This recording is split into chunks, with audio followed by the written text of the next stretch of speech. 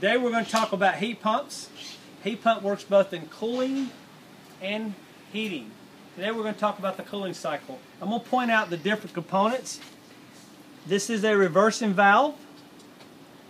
This is a suction accumulator. This is a compressor. This is a muffler, not to be confused with the filter dryer. The filter dryer is right here.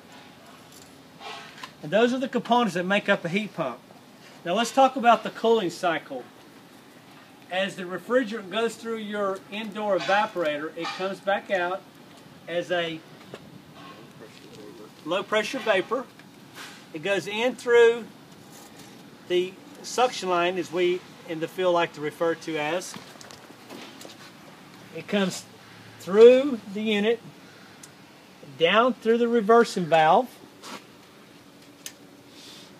Just makes a loop through the reversing valves, comes out, goes into the accumulator, still as a low pressure vapor, comes out as a low pressure vapor, goes into the compressor. Through the heat of compression, it turns into a high pressure. So as the high pressure gas goes through the muffler, it'll come out the bottom of the muffler, comes into the bottom of the reversing valves, loops through as a high pressure gas, comes out and comes right up this tube right here, comes into the top of the coil, makes its circuit,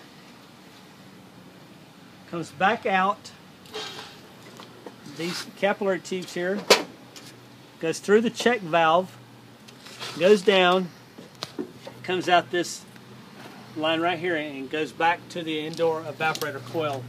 If you have any questions how a heat pump works, give us a call at Jones Air Conditioning and Electrical, 239-596-5855, or go to jonesairconditioning.com. Thank you.